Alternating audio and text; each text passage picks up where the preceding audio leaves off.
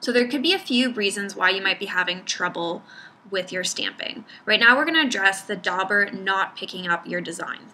So there could be a few reasons for this happening.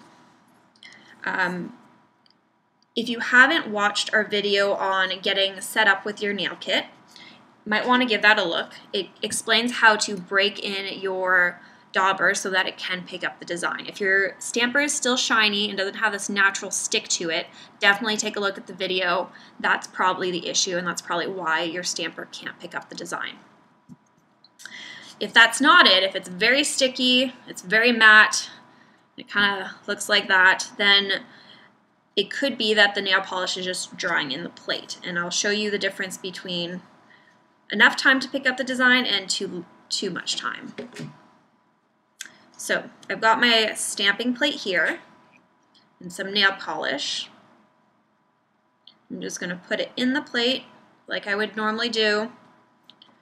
Scrape it off like that. And I'm going to let you take a look here. You can see it's a dark black, but it's not quite opaque in there, and it has to be that thin. It's part of the reason this can pick it up. So we waited a little bit, and I'm going to try and pick it up. And my stamper can't pick up the design. I've waited too long. The nail polish is essentially dried in there. So clean it all out, make sure all the legs are clean, and we're going to do that again.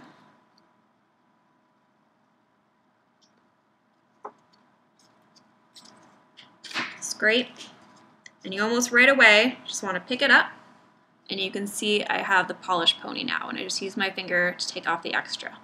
And there you go, and that would be ready to stamp.